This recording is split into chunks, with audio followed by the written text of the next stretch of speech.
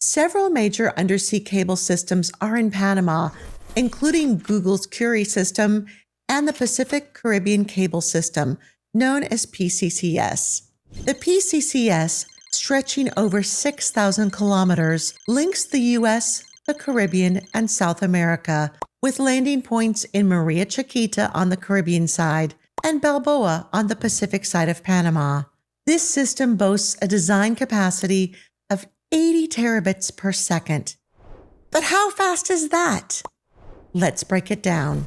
1 terabit is about 1,000 gigabits or 1 million megabits, so 80 terabits per second equals 80 million megabits.